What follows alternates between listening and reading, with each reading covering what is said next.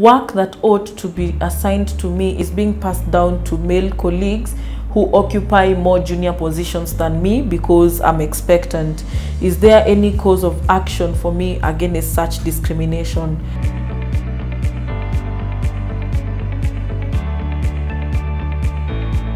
Hi guys, welcome back to Ask a Lawyer by Crime Sipoa. I'm Praxedes Kahega. I'm sure by now you're familiar with me. We've previously dealt with employment contracts. We've dealt with some questions on pay. So today we are here to deal with workplace etiquette, conduct, and discrimination. So for today, I'll narrow down to the questions that you have asked us. And the first one is, my boss and some colleagues use abusive language and make very offensive comments towards me. When I go to HR, I do not receive assistance. What are my rights in this matter and what are my legal options? Well, this just creates an uncomfortable work environment where your boss should be able to handle it, or rather to find a way of managing it. And should they not be able to, well, you can actually go to court, you can file criminal charges against them, or you can seek an injunction in a civil court for them to stop whatever it is that they are doing. And just to continue answering this deeper, there's a second question almost related to this, that are employers obligated to investigate reports of workplace harassment? Yes, they are, because they are practically responsible for your stay at work. And should there be any form of harassment while at work, or by an employee or a fellow employee or somebody of a superior position, your employer should be in a position to ensure that you have a comfortable work environment, including ensuring that, or rather to investigate any claims for workplace harassment. And actually the Employment Act goes further. You know, workplace harassment is wide. Yeah, there's the topic most of us don't like handling, sexual harassment at work, and the act is very clear. For employers who have above 20 employees, they need to have a sexual harassment policy. So they are obligated to investigate this and to ensure a comfortable work environment. So you can pursue criminal charges against the specific individuals. You can go to court to seek an injunction. But before you do that, all that, you can as well always try and have your boss, your employer, handle it first. So the third question is, work that ought to be assigned to me is being passed down to male colleagues who occupy more junior positions than me because I'm expectant. Is there any cause of action for me against such discrimination? Well, every one of us as citizens of this country, we have a right not to be discriminated for whatever reason it is, be it pregnancy, be it gender, be it your religion, be it your age. So yeah, this is a constitutional right that is being infringed.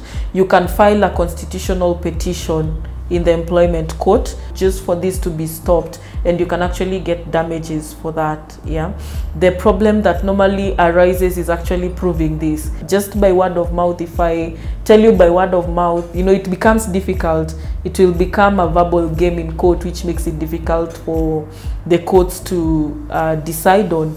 So it's always better to have any form of evidence on this. The next question is, I fell sick with COVID-19 and had to seek a leave period.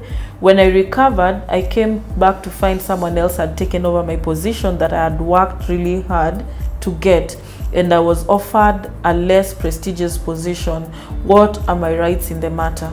Well, all employees are entitled to seek leave under the Employment Act, in addition, not in addition to your normal annual leave. When you go for your sick leave, it doesn't mean that you've spent all your annual leave days. When it comes to sick leave, that is, there's a period of time where you can work with full pay.